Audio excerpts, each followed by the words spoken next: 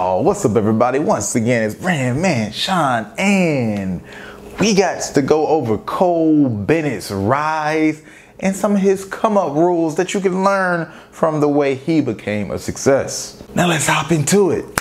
Now number one, if you don't know Cole Bennett somehow, then Cole Bennett is the editor, the videographer who's behind the channel Lyrical Lemonade, now at I believe like 4.5 million subscribers on YouTube.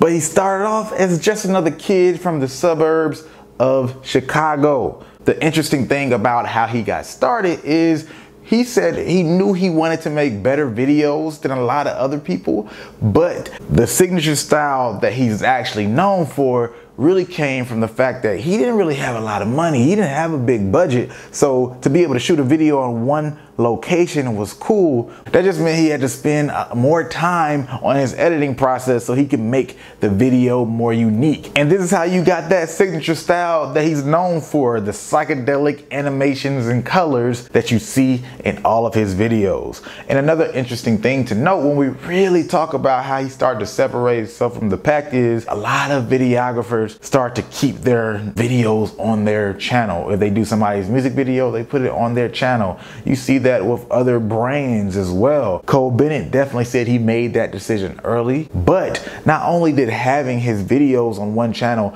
help him get a little following that way, he went the extra step by actually starting to have shows in Chicago. So this actually extended his influence under this same brand as well. He made Lyrical Lemonade, which was a blog. So now you have three touch points. You have the YouTube channel, you have the blog, and then you have shows. And it's even more helpful that he did it under a brand name that he could operate under, so he can really start to impact and touch culture. Those three touch points, as opposed to just saying, hey, I got a blog, or hey, I got this YouTube page and I'm trying to get people to see, created a system of awareness in the same way you might do for an artist, except it did it for his brand and himself. And I'm sure, you know, bringing in that money as he does videos for people at the same time.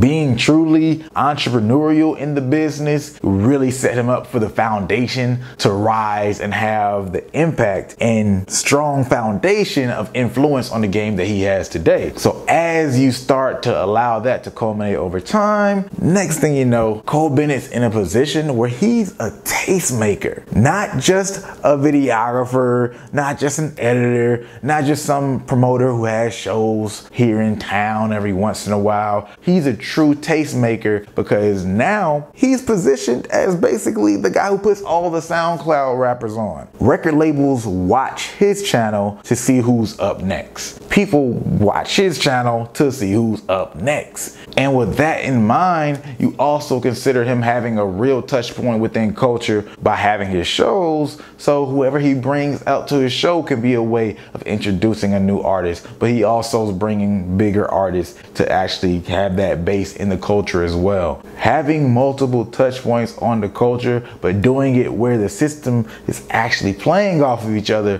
can really help you build a strong brand. And now he's in a position, if he wanted to start some kind of record label, he could. If he wanted to just have one artist and manage an artist, he could. If he wanted to start a shirt, clothing brand, apparel, which he basically has done already, he can do that. But it's really about setting a system and foundation for your business up. And that's really the key to Cole Bennett's impact. He's not just an editor. He's not just a videographer. He does all these things, but he keeps a close pulse on the culture because he stays within it by doing all his business within it. And that set him up for this growth. It's not like he grew to 4.5 million overnight, but he did get an accelerated growth after his channel really started catching on, and he caught that niche. Because last year, August of 2017, Buddy only had it was less than 400,000 subscribers on YouTube. A year later, August 2018, he has like 4.5 million subscribers. That's fast growth, way faster than he had been growing previously, which was a nice pace in itself at that time. So if you're a manager or you're just some kind of brand within the culture, figure out how you can give back to the culture at the same time that you grow and benefit, and that's going to help you stay within it and even more so influence it in the long run. I hear a lot of artists talking about, oh man, I don't want to have to do something else just to be a successful artist. I want to just do music and win that way. Well, if you have a record label and they're doing everything for you, you can just do music and it's all about the music. But the truth is, it's never been just about the music. A lot of times the record label have been doing other things. The music was definitely more weighty back in the day, but there was always more work to do than just the music. But I'm not even gonna get too deep into that.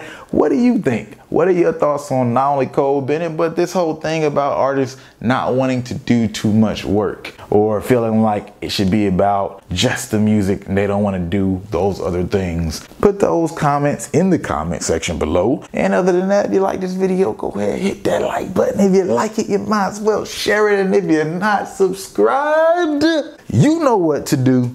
Hit that subscribe button.